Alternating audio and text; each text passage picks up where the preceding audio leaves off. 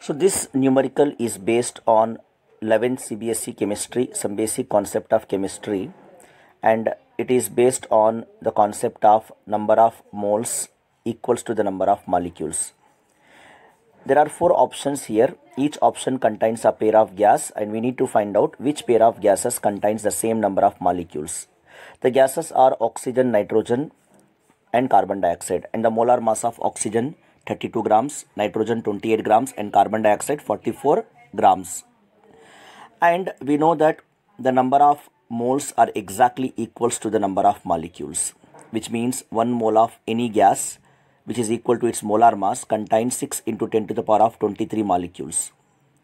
Among the given options, the option A, 16 grams of oxygen and 14 grams of nitrogens are exactly equals to 0.5 moles, which contains 3 into 10 to the power of 23 gas molecules.